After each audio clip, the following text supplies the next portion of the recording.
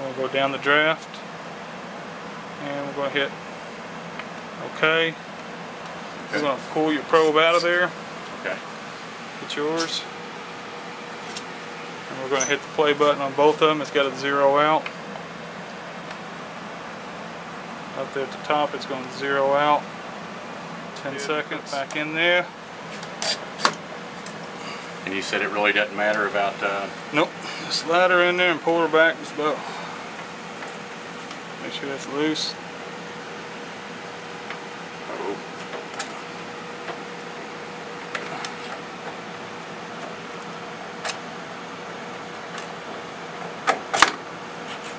Okay, pull her back about an inch. Yep.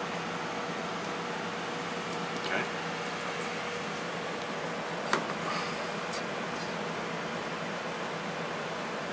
Alright, so it should be 0.2 or 0.02. So they're both kind of reading high pressure.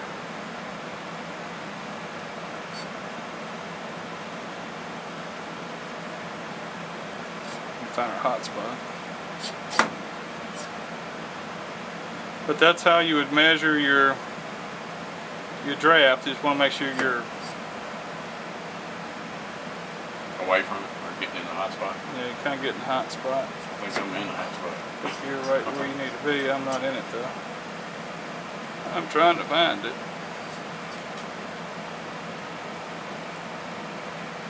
Oh, okay. Okay, this is that. What is this actually indicating? This 129 max on yours. That's the highest temperature it reached. It already read?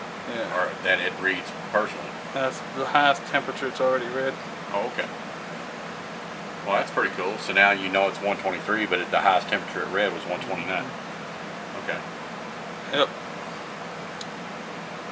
Alright, so there's so like I said, the temperatures, we're kind of at different angles here, so if we let it balance out, it'll eventually get to the same as what it did on the last test. But they're going to read almost the same. So we'll go ahead and hit clipboard on both of these. Hold on 1 second, Eddie, if you don't mind.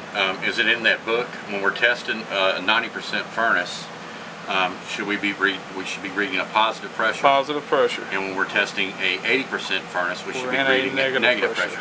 So if we read negative right now, we would know we have a plug. You have a.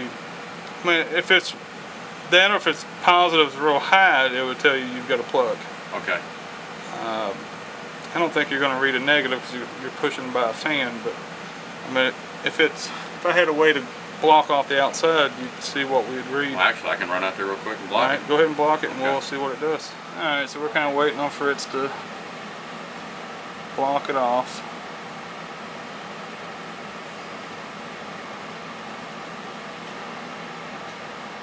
He just killed he blocked off too much, it just killed my burners. But you'll see how high it jumps up. He's taking his hand off and he put his hand on. Alright, so if that number is real high, it tells you that you've got a blockage somewhere. When you're measuring draft on a 90% efficient furnace, this should be reading 0.02, 0.08. His is reading 0.2, which is too high.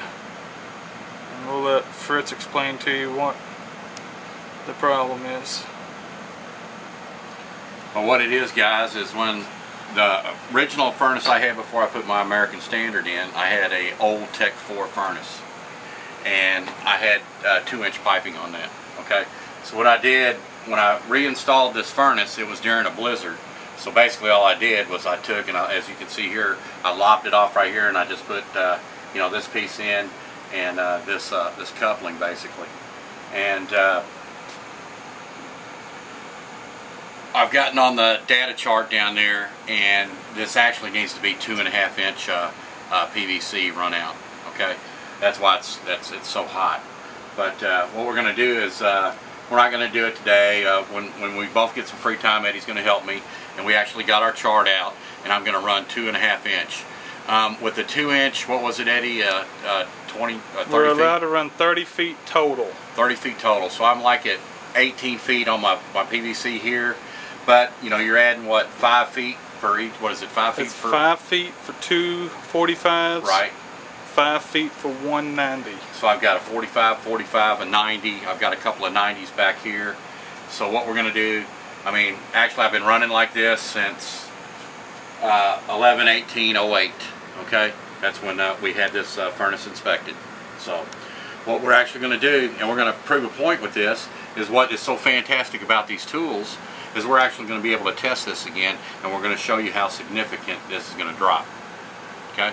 Alright guys, we got one quick note here. When you drill a hole through your vent pipe, it doesn't matter if it's the PVC, single wall, or B vent, you have to fill it in with high temperature silicone. Then here in the state of Kentucky, we've got it okayed by the local city inspectors. High temp silicone, then cover it with high temperature foil tape. This one's rated to be 260 degrees. The 90%ers don't really get that hot. They get up to about 120 degrees, 125 degrees. So silicone high temp tape on a B vent. If you get on the internet, there's letters from all the manufacturers that make B vent. They say it is okay to drill holes through the B vent. You just have to seal the inside with the silicone and seal the outside with metal tape. And you can download that off of TruTech Tools. I think they've got it on their site. And you can just do a search for that on the internet.